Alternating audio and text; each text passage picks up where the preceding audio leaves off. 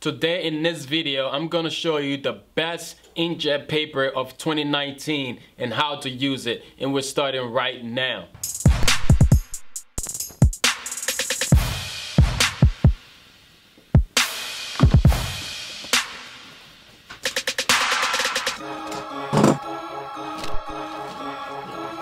Hey, welcome back to the channel. I'm Erastus from Garment Creations, and I show people tips and tricks to amplify their t-shirt business. So if you're new here, go ahead and subscribe, and don't hesitate to smash the like button on any video. Also, hit the notification bell. We got tons and tons of videos dropping every single week, and you don't want to miss it. Let's get over to the computer, and I'll show you how to set up your artwork to use the best inkjet transfer paper of 2019. We're over here in Photoshop, and the first thing you need to do when you get over to your design program, does not have to be Photoshop, is you need to either open up the image file that somebody sent you that you're going to use to print, or if it's not already set up and you're designing right onto the canvas, you need to set up your canvas. So for me, what I'm going to do, I'm going to go to File, New, and I'm going to set up my canvas. Because my paper is 8.5 by 11, my canvas size also needs to be 8.5 by 11.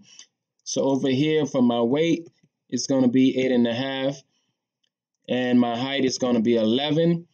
One thing to remember, when you're printing any type of image, the resolution needs to be at 300, and we're on the portrait mode today instead of landscape. You can also design inside of a landscape image, but for today, for this purpose of this tutorial, we will be using our portrait mode.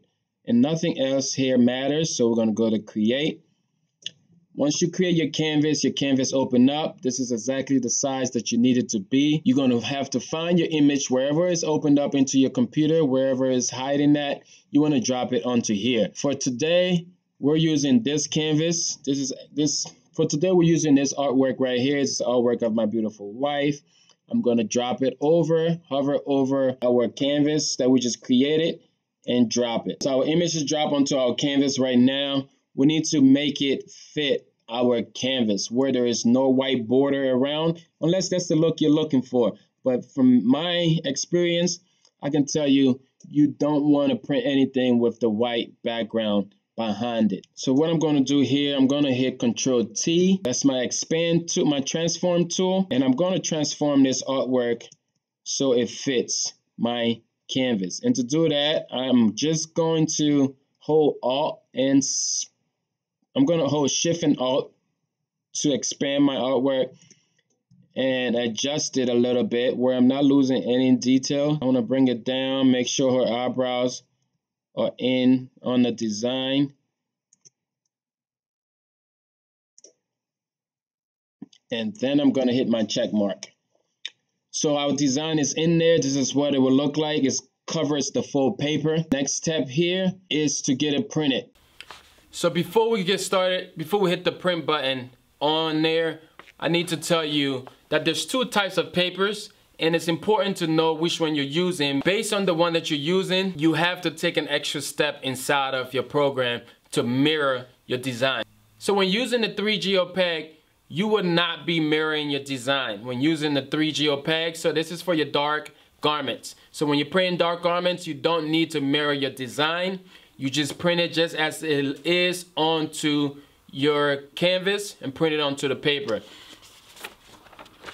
But if you're using the light garments, if you're printing light garments, you will have to mirror your design onto your software. Wherever you're designing your design at, when you come to printing, you need to mirror your design if you're using light garment, which is the one with the blue print on the back, and it says Jet Pro SS. So when using the Jet Pro SS, you will have to mirror your design. One thing that you need to know when purchasing your printer, you need to have a printer that can print borderless images. What that means is that your printer has to be able to print past the edge of the paper, or all the way to the edge of the paper, or else you're gonna have this white box going around your design, and I'm not sure if that's the look you're looking for, but that's never the look that I want, where there's a white box going around my design. So it's important that your printer that you're using has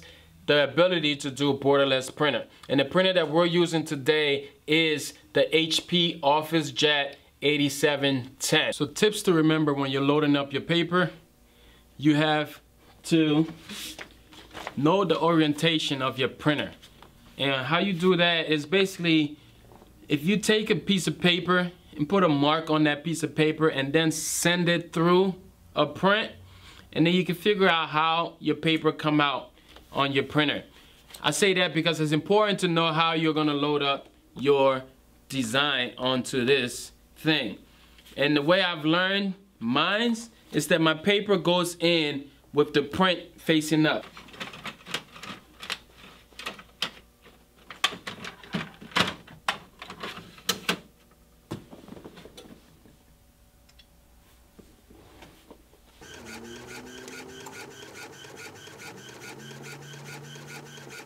If you're finding value in this video, I appreciate if you can smash that like button, subscribe if you haven't. Let's jump over to the heat press so I can show you how to apply a great quality print and make an awesome t-shirt. Okay, you got your design all nice and printed. Good quality, as you can see. The quality looks good, besides the fact that she look good. But, so the next step here is to peel the design apart from the back end. So this here is a back end that needs to come off, and all you need is to print. So what we're gonna do here is, I like to just snip it a little bit, just a little tear from the back. That gives you a little room here to grab the paper. And now you have the paper in two pieces, and you're able to just peel them apart.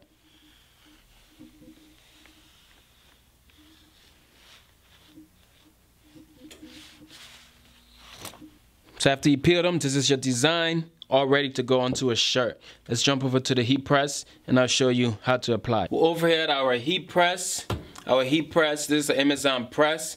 And remember, everything that we talked about, links are going to be included in the description below. I appreciate it if you can use those links when deciding to purchase anything. With anything that you print, what you need to know is time, temperature, and pressure.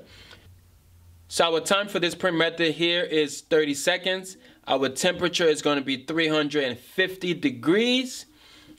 And our pressure is going to be medium to firm. Today we're using a Gildan.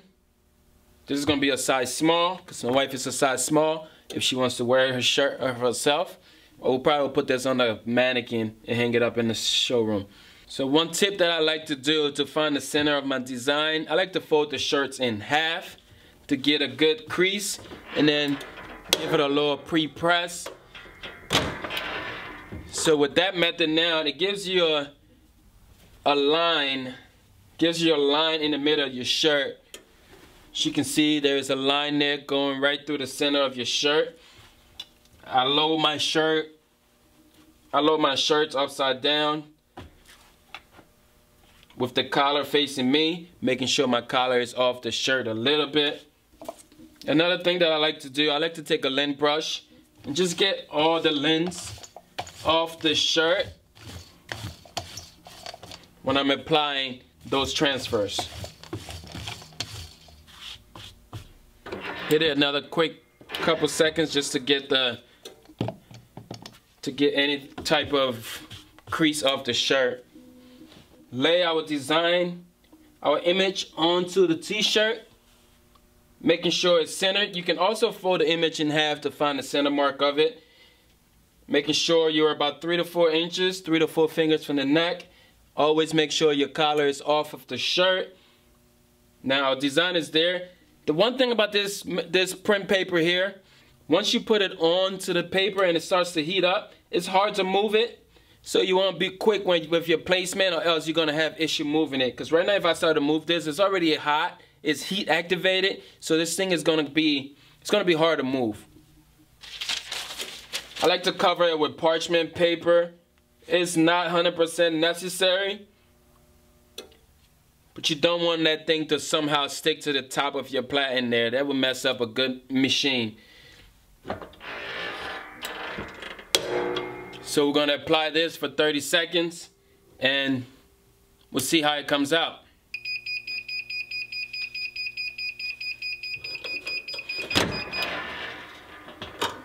Right now we're done. This thing is a cold peel. So I'm gonna leave this on there and let it cool down to keep it protected. And then we'll check it out and see how our print came out. So our design is ready, it's nice and cold. We're just gonna take this parchment paper off to reveal the beauty of this awesome shirt. Look at it. This thing is nice, it's awesome, feels good, doesn't wrinkle, and it's ready to serve, ready to give to your customer. And yeah, so that is how you get great quality print when using the 3G opaque transfer paper, of which in my opinion I think is the best transfer paper out there in the market for 2019. If you found value in this video, don't forget to smash that like button. Subscribe if you haven't. Check out all the awesome videos that we have here. Like button. Subscribe if you haven't. Check out all the other awesome videos we have in. Check out all the awesome videos that we have here on this channel.